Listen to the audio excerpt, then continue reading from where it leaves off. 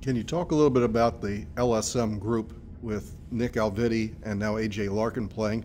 How do you guys get along? What's that, if this was a football team, I'd say, what's the LSM room like when you get together? Yeah, I mean, we're so close. I think, just with us, just seeing each other succeed is, one of the best things. I mean, Nick coming in from Vermont and then Larkin last year, it's kind of been really cool to just kind of get really close to those guys and, kind of see, with AJ, just, see him progress, and then seeing Alviti just, not being at Maryland and then coming in, he's done a great job also. So just seeing those guys succeed, it's the best thing. When Alviti scored, I was so pumped up, and I think Larkin was the same way.